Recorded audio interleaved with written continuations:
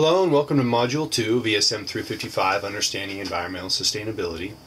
I hope that the first module went well for you, and that after going through all the details in the first module that you have a really good understanding of what an ecosystem is. The topic for this module is going to be ecosystem health, so we're going to build on that definition that hopefully you have developed for yourself in Module 1, and understand what makes an ecosystem healthy, or maybe what stresses cause an ecosystem not to be healthy.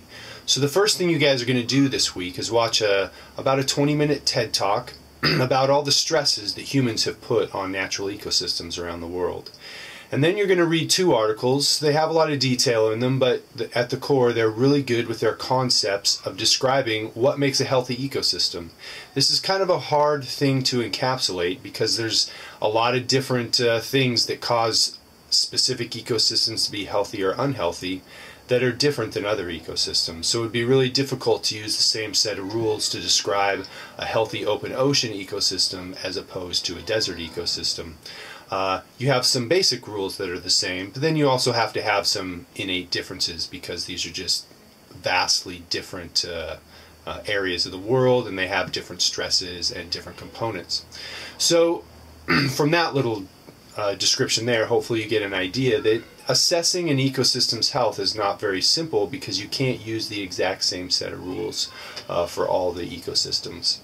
So built into these articles is going to be two concepts that you're going to start with this week and are going to be included in many other weeks throughout the quarter. And the first one is resilience. So as you read resilience, that word, in a few different articles, and then you'll actually read a link that gives you a definition of resilience and describes it directly, you'll need to come up with a really good working definition of resilience for yourself and make sure that you understand the concept of resilience and why we apply it to ecosystem health. And that will be an important piece here.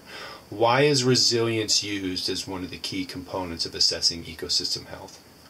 The other concept and major concept that this class will have throughout all the modules, but you will be introduced to it here, is ecosystem services. Now this is a very broad topic with, once again, kind of some odd ways to define it. Odd in the sense that for each ecosystem, the services that are provided by that ecosystem can be vast and varying, but at its core, ecosystem services is a term designed by humans, so these are the things that humans have defined as the services these ecosystems do, mainly for humans. Not always, but mainly for humans. So with that little introduction, that wasn't a perfect definition of ecosystem services, but it's just kind of an introduction to what this term means. You'll need to take that and then focus on that term everywhere you see it throughout the readings this week, because during this week is where you're going to build the basis for your understanding of what ecosystem services means. You're going to use ecosystem services in a big way on your quarter-long project, and you're also going to see ecosystem services listed out in many different readings and videos that you watch throughout this quarter. So this is a key concept for this course, and this is the first time you're going to be introduced to it with definitions and descriptions in the readings. So one thing that I wanted to point out in this video about ecosystem services is there's four main categories of ecosystem services, but these are not to be confused with the specific ecosystem services that each ecosystem provides. So keep that in mind as you read through. Read the four categories, know the four categories, but then also be able to, when somebody talks about an ecosystem, be able to identify what some services that ecosystem would provide to humans. Not the categories, the specific services. So for example, the open ocean, one of the services it provides is food in the form of fish. Some ecosystems don't provide that, other ones do. So there'll be a specific service, but food is not a service category, that's a specific service. So hopefully you can use that little introduction description that I've just given you there to really organize this in your head as you're reading through about ecosystem services. What's the definition of them?